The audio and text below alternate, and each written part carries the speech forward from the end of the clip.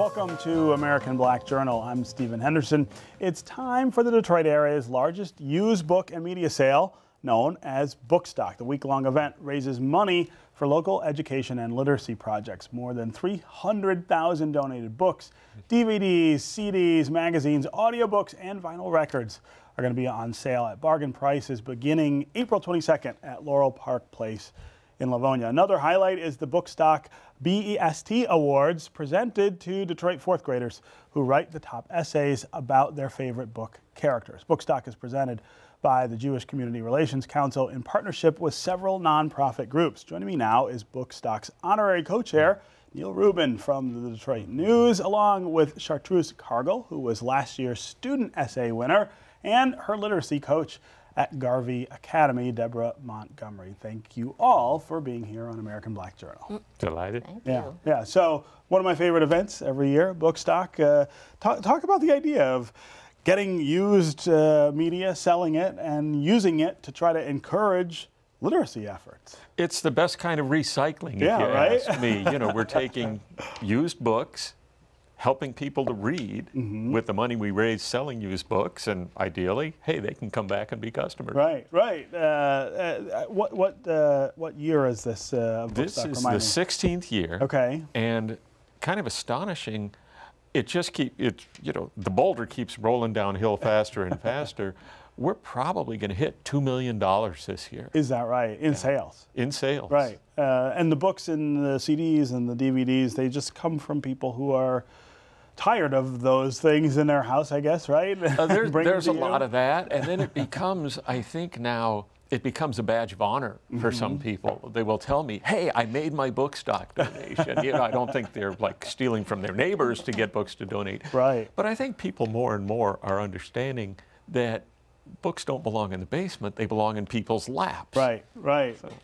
Chartruse, I want to ask you about the essay you wrote last year and the book that you read that inspired that essay. Well, it's just all of her books, because my favorite, That's okay. My favorite book character is Junie B. Jones. Oh, Junie B. Jones, that's who you wrote the essay about. Yes. Okay. She has lots of books and other things to read. And tell me how you got interested in Junie B. Jones. I got interested in her when actually my teacher, Ms. Montgomery, introduced me to her. Yeah, and have you read all of her books or just most of them? Most of them. Most of them. What did you write in your essay about her? I wrote about her personality, because she can be funny and sometimes very serious. Yeah. Or just really concerned, maybe. Right. No, my kids were big fans of Junie B. Jones as well. Talk about how this sort of integrates with the literacy efforts at Garvey. Well, you know, just the opportunity that we give children to actually write about what they're reading. And what I loved about Chartruse is she was able to make their personal connection. That's really what you want students to do. Yeah. Connect with the characters in the book so that they establish a lifelong journey of reading. Yeah. Talk about teaching young people, though, to write essays about what they read. That's I sort of remember doing that, I guess, in school, but talk about that process. Well, you know, the kids' most favorite thing to read is actually their own writing. Is that right? And when you incorporate writing in your classroom, it excites them. They love sharing out. They love being authors. They love publishing their work. So when teachers really incorporate writing, reading just kind of comes naturally in the classroom. Yeah. And are there other things that you're doing during the year to sort of encourage that self-publishing? Oh, yes. It's a continual process, especially in Detroit Public Schools. The past few years, we have definitely been pushing reading, writing, and just trying to get the students to really push through. Of course, Chartruse is easy because she's so well-rounded, but the other students are really taking a liking to the opportunities they've been given. Yeah. So, Chartruse, which is your favorite, reading or writing? Writing, actually. Yeah. Why? Because I like to, Junie B. Jones lets you grow with her. So I like to write about how she helped me grow. Oh, yeah. How old were you when you started reading Junie B. Jones? 9. 9, okay. And how old are you now? 11. 11. Okay, so that's 2 years. That's a long time that she's been with you, teaching you about things. Talk more about the sort of whole idea behind Bookstock and sort of where you guys came up with this. Well, it's actually kind of the second go-around. The Brandeis University Women's Alumni Club had a long time used book sale in Southfield. And frankly, you know, they were getting older and the books weren't getting any lighter and they just gave it up. Yeah. And the people who jump-started Bookstock are just a bunch of friends, basically, who looked at each other and said, hey, that was a great thing. I wonder if we could bring that back. And my involvement actually started when I wrote a column about the first one. Okay. You know, in the Detroit News, and they were hoping to get maybe 15 or 20,000 books for people to choose from. And again, it has just kept growing, and the dedication is ferocious. It's entirely volunteer. Nobody gets paid. Wow. And I think as much to keep ourselves interested as anything, we have all kinds of different activities and specials throughout the week, trying to bring people back, frankly. We get a big splash on the opening Sunday, you know, which is April 22nd, with our pre-sale. It's the only time it costs to get in. $20 gets you in the door from 8:15 to 11, and you get first pick. And the collectors come out. Pro tip, do not stand between the cookbooks and the cookbook collectors. It's a hazardous thing. Is that the really hot spot, right? Yeah, more than anything else.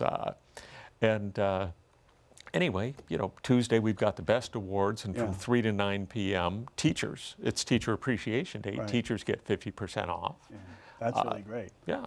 You know, bookstockmi.org, we've got the entire listing of all the specials and all the extra reasons to come out. One key is, obviously, we can't display 300,000 books at once.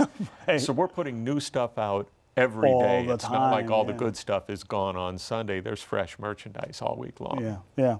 I talked some about the literacy projects that benefit from this. Which programs are those? They're far-reaching. The Oakland Literacy Council has been one since the beginning. Sometimes it's very targeted. You know, we funded book clubs in Inkster, books for high school seniors in Detroit, refurbished the library at Earhart School in Detroit. There's a long list, and when you're when you're sort of this small, you know, nimble is the word businesses always want to use. We can look at a problem and say, hey, all it takes is a couple $1,000 to solve that. Hey, we put on a show. We've got a couple $1,000. Right, we can do that. So Chartruse, are you going to enter the essay contest this year as well? Sure. You are? Yeah. What are you going to write about this time? I'm not sure. You're not sure yet? What are some of the books that you've been reading in the last year? Diary of the Wimpy Kid. My kids love those too. Yeah, and just a lot of other books. Yeah. Do you get a lot of students who want to enter this contest particularly? Oh, certainly. Well, the high interest reads right now, the kids love to respond to the characters because, again, they can make those connections. So it's a very fun project. Yeah. The future of Bookstock. So one of the things I think is really interesting about this is that it's people buying books and CDs and DVDs, hard media. Think about the ways in which people are sort of walking away from that, and yet every year you have this event where people mob the mall to buy this old world media. That's sort of ironic, I think. Yeah, well, and I'm not gonna lie, we were a little bit concerned. We talked about this a few years ago. You know, are we going to become outmoded? Yeah. And no, there's a lot of people still who want to hold books in their hands. They want to turn the pages. I was actually planning a column in that regard, and was looking up a few things last week. Regular books, printed material, is still about 65% of the book market. Is that right? That's a slightly exaggerated figure for various reasons that are way too boring to get into here. Ebooks tend to get undercounted. Okay. But still, much of the book industry is still what we think of as the books that are going away. Right.